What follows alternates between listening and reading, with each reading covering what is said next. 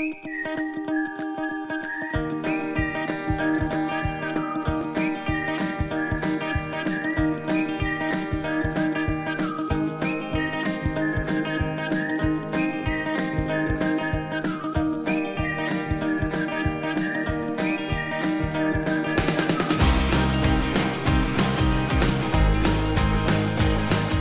to Creative Living, where we show you how to live your most creative life. I'm Jane Manzuris. Today, families are spread all over the country, making it tough to host a traditional Thanksgiving. But Friendsgiving gatherings have become very popular. So on today's show, we're going to explore this new holiday and show you how to host one yourself. But first, let's see what's coming up on the show. We'll give you some ideas on delicious side dishes to bring to your Friendsgiving. A trip to a family farm that's been around for generations. And a cute DIY costume idea for your little one. Stick around for that and so much more on Creative Living.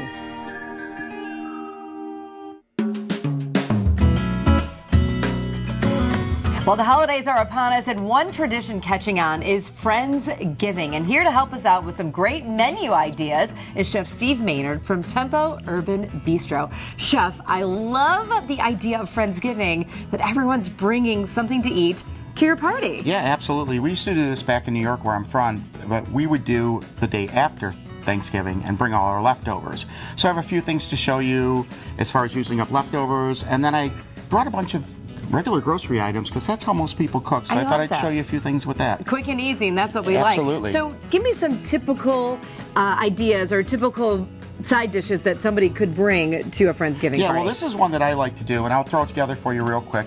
It's leftover stuffing, turkey, gravy, cranberries, but we do it in a waffle maker. So basically what we're going to do is just give a little pan coating on there, and then we're going to just put the stuffing there's your leftover right in stuffing. there. Yep. What a great way to utilize all the leftovers as well. Yeah. Because you always want to make something different from the food that you ate the night before. And everybody has stuffing, gravy, turkey left over for days, so it's one way to bring it to somebody else and let them deal with the problem of having all that left over. Most of the time we like these items, right? So we like stuffing, we like the turkey, so we know that people are going to love this. It's like my favorite thing. The stuffing is my favorite part. And then we're going to just press it down.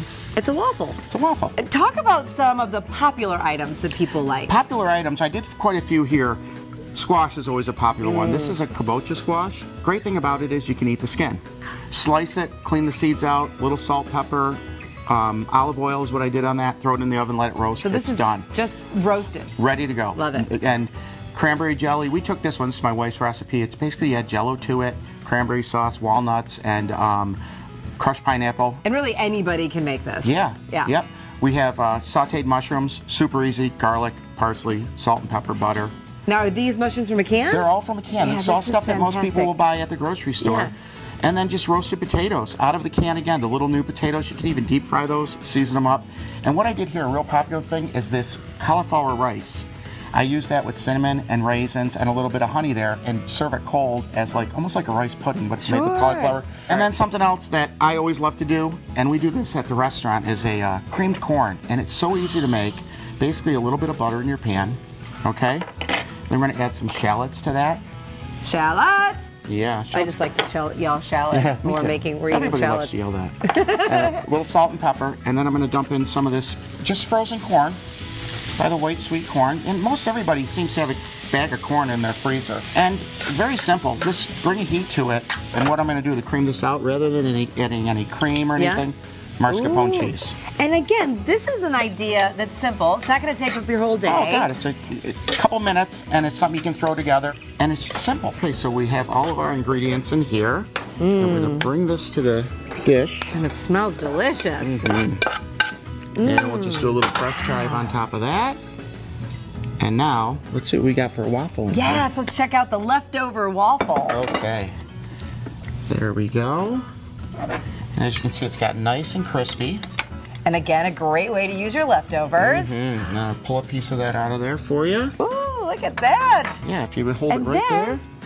Oh, a little gravy on top. Of course, Fill gravy. it up. Love that. And some of the cranberry sauce. And I cannot let you go before you tell me about this. This is my grandmother's macaroni pie, and what she would do, she'd always use all her leftover pasta. It's egg, cheese, cream, bake it in the oven with a little salt and pepper, and This is a secret family recipe. No secret anymore. No secret anymore, No. but share those with your Friendsgiving, right? Absolutely. Chef, thank you so much for all this great info. You're welcome. Thank you. Awesome. For more information about Tempo Urban Bistro, just head to their website. Using fresh ingredients from the farm is the best way to make a side dish. And at Confrida Farms, they've been growing produce since 1922. The holidays are a really special time at Confrida Farms. We do our own fresh baked pies. You know, we have all the basics: apple, blueberry, strawberry, rhubarb, pumpkin. We also have a couple different ones like Fruits of the Forest, which is a blend of a lot of different fruits. What makes our pies so special is most of the pies have over 2 pounds of real fruit inside of them. They're all made with a natural crust, all natural ingredients with no preservatives. We don't use jelly or any kind of additives that you might not recognize. It's the most natural pie you can get. All the ingredients are regionally sourced whenever available. For our apple pies, we do our best to try to find Ida Red and McGowan apples as locally sourced as possible. We've found through experience that those 2 types of apples have the best texture for an apple pie, where they don't completely break down, but they have a good amount of bite to them. We do over 20 different types of pies, so it's a little hard to remember all of them. So to order your pie, you can give us a call at 401-827-5000, or you can pre-order your pie online at confridafarms.com/shop, or you could always come by the farm market, order it in person as well. We have more than just pies this year for the holidays. We also have turkeys sourced from Plainville Farms. It's some of the best fresh turkey you can find. It never has that gamey taste. It's always got a nice, sweet, delicate turkey taste. This year for the holidays, we also have rib roasts and ribeye roasts. These roasts are certified Angus beef, completely boneless, and you can custom order it to any size you'd like. We also have, for the holidays this year, locally sourced hams from provided by Nyman Ranch. Nyman Ranch always uses local independent farmers throughout the New England area. They have a network across the country of over 750 different farmers. Our meat department is new to 2019. When we were creating our meat department, we wanted to consider the standard of quality that we have here at Confrida's Farm Market. With our produce, people have come used to getting that. We needed our meats to match that quality. All of our meats are certified Angus beef. Everything we have in our case, you have the guarantee that it's 100% domestic, raised in the United States. We also have a variety of frozen meats available that all come from family farms in the Scituate and in the Rhode Island area. We actually have a team of butchers on staff. They can custom create any order, they can fulfill any order you have. We offer everything from freshly ground beef to fresh cut stew meat, stir fry. We do ribeye steaks, strip steaks. For all of our meat products, you can visit us at 2150 Scituate Avenue in Hope, Rhode Island, or you can see our weekly specials online at confridafarms.com. Okay, here's a fun fact for you. The first written form of the word Friendsgiving was used in 2007 on Twitter. Stick around, there's more coming up on Creative Living. We'll show you the place to take your kids to have fun while learning, and a table setting that your friends will envy at your next gathering.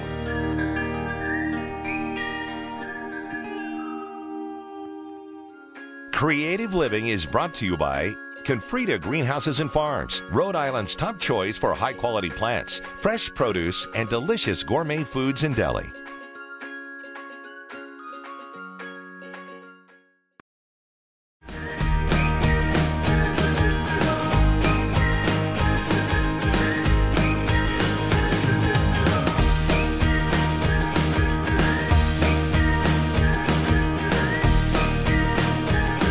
It's time for another Sunday drive as we head to Nelson's Landing for some cliff jumping.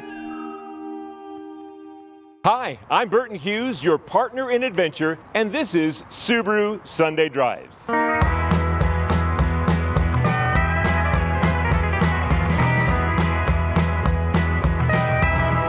Today we are heading to Nelson's Landing for some cliff jumping.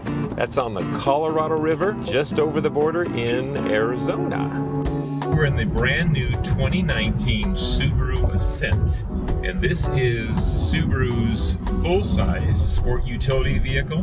It has amazing power, 260 horsepower. It tows up to 5,000 pounds, and it is a lot of fun to drive. And today we're traveling with the Life Christian Church Youth Group. Well, part of it. So they wanted to come along today and show us how it's done. I have to say it's back to nature. There is something for the whole family. I saw a couple little Chihuahua dogs out here playing in the water. It was really cute. And of course, the bigger kids are going up the mountain and climbing around and jumping off the cliff.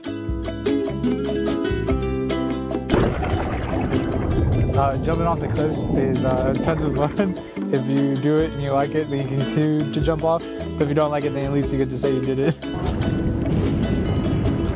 Like my brother always says, the hardest part is just getting yourself to do it, but gravity will do the rest and the water will catch you. So the first time I dove off, I slipped and I got blisters on my arm, but it's okay because that's all part of a learning process. Today was really fun and exciting, and I enjoy it here. It's also like an escape to just like be a kid and like not worry about like jobs or anything to do. It's really cool. It gives me Hawaii vibes, and it's really nice. I like it. It's a really cool place. And on the way here, there's some really cool little shops and looks like antique stores and things like that that you can stop along the way.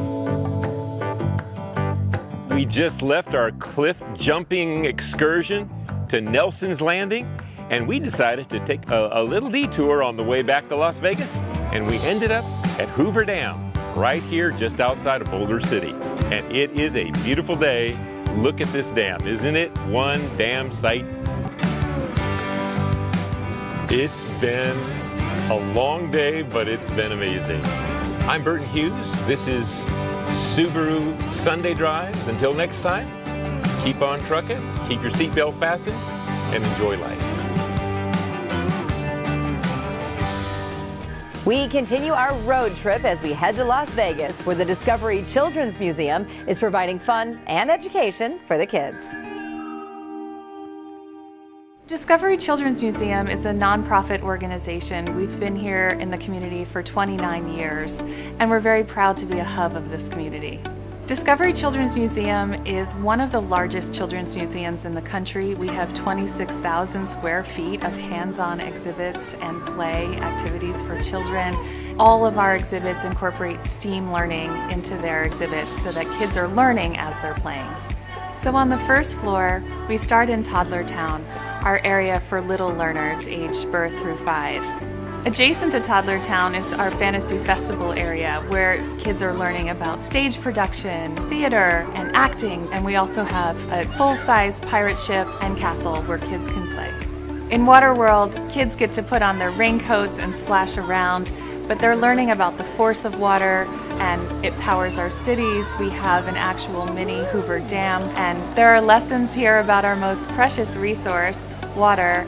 So the Discovery Lab is our newest addition at the Discovery Children's Museum. It opened in February of 2019, and we're so proud of this space because it's the first public makerspace of its kind. We are offering no-tech to high-tech ways that children can learn here in the Discovery Lab. So Discovery Lab is on the second floor, which is the same floor as our Eco City. I love the Eco City because it's teaching children about working a job and earning a paycheck.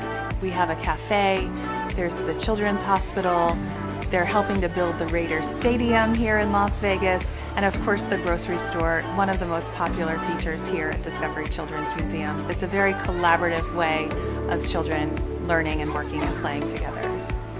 So third floor has our Young at Art exhibit, where children are learning for the first time about line, perspective, visual thinking, texture, and Patents Pending is our area for our youngest inventors. Here they get to design inventions, build a car, test it out, see if their design is flight-worthy, earthquake-proof, you name it. We want kids to make a mistake, figure it out, and solve the problem that they want to solve. So our staff are one of the most engaged staffs at any children's museum I've ever seen. They're all educators. They are here to work with you and your child and to help them learn. One of our strongest partnerships at Discovery is with the Clark County School District. We welcome hundreds of Title I school children and other field trips here to the museum every year, and we take our programs into the community, both into the schools and throughout our valley. So our activities at Discovery Children's Museum change every day, and the best way to learn about those are to visit our website at discoverykidslv.org.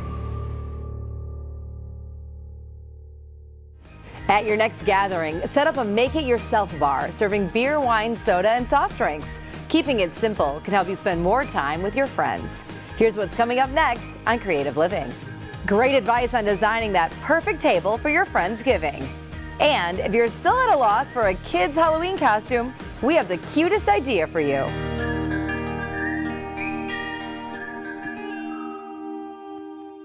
Having fun exploring community, culture, food, Imas with Suvita? Head on over to yourview.com for more videos.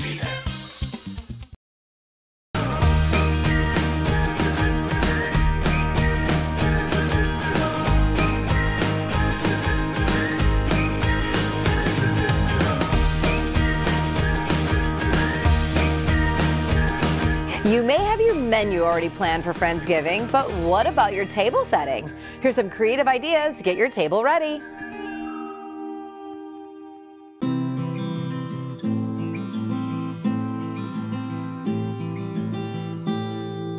If I'm doing a Friendsgiving party, I will ask different people that I think might need to know each other. I like to connect people, so when I invite a larger number of people, I like to seat them strategically so that they can get to know each other and hopefully develop more friendships later. Especially during the fall months, it's nice to have dinner parties outside to enjoy the weather, and I like to bring some of the foliage and greenery that is growing outside onto the table.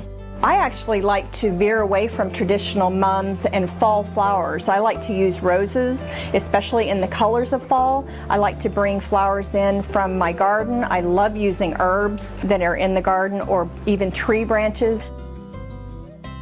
I like to repurpose things when I set a table. I bring things in that I already own. For example, a scarf could be used for a table runner. A lot of times when people come together for a dinner party, and especially if they don't know each other, it's hard to have meaningful conversation, and it's kind of awkward. So what I like to do for a Friendsgiving dinner party is to have people bring something with them that is special. It might be something that was given to them by a friend or a relative or something, an heirloom from their past, and they bring it as part of the actual setting, and then they have something to talk about during the dinner. This particular table has a lot of memories for me and a lot of special pieces that people have given me. That table runner is actually a scarf that my friend in Australia made for me. This china right here is from my grandmother. And then I've got this glassware that is from a friend who got it in a vintage antique shop and brought it for this particular occasion. Then I've got this dish here that was from my other grandmother. I love putting cheese boards on tables, and this particular board was made by a friend here who did a beautiful job on the woodwork and makes gorgeous platters that I use a lot on my tablescapes. This dish here was made by him, and I use it as a bowl. Even things that are decorative in your home, you can put them on a table and display food really well. Thanksgiving, of course, is all about giving thanks. It's giving thanks to our families, to our friends, to God, whatever we're thankful for. And it's the same with Friendsgiving. And sometimes it's even more meaningful because you're with people that you actually choose to be at the table, and maybe not so much family that you may only get to see once a year. Okay, grab your old clothes, because next we're making the cutest costume for your little stinker.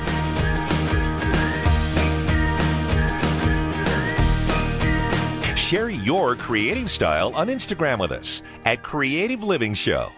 Creative Living. Imagine what you can do. For more great videos highlighting all that's happening across Arizona, visit yourview.com.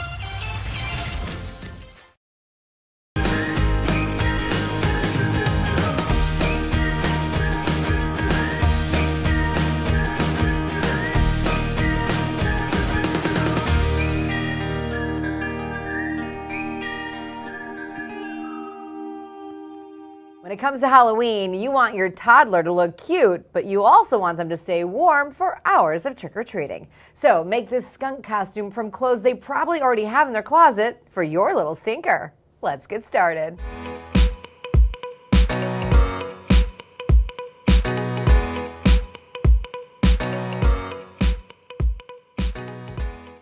You'll need black sweatpants and a hoodie, white faux fur, black felt, straight pins, a sewing machine or fabric glue, and polyester batting. First, measure the length from the front of the hood to the bottom of the jacket. Cut a piece of faux fur that same length, plus an additional 14 inches to make the tail. This should be about 5 inches wide. For the back part of the tail, cut a piece of felt 14 inches long and 5 inches wide. Sew the sides together and stuff it with batting. In the middle of the back of the faux fur, cut a slit in the fur from the neckline to the jacket bottom to create the skunk stripes. Next, pin the entire fur piece to the jacket. Be sure to separate the slit for costume authenticity of the skunk stripes, and sew it all on. You can add ears by cutting 2 dome-shaped pieces from your black felt and stitch them onto the hood on both sides of the white fur. Just an added touch. For the front, cut 2 rectangle pieces of faux fur about the length of the jacket and sew on both sides of the zipper. Remember, if you don't sew, you can use fabric glue instead. There you have it, a simple skunk costume for your toddler. Cute, warm, and no worries if there's a smelly diaper. The little stinker costume is actually perfect.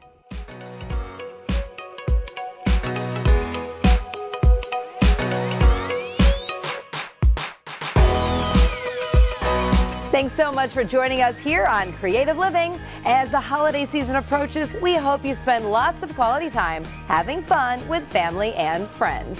I'm Jane Manzuris. I'll see you next time.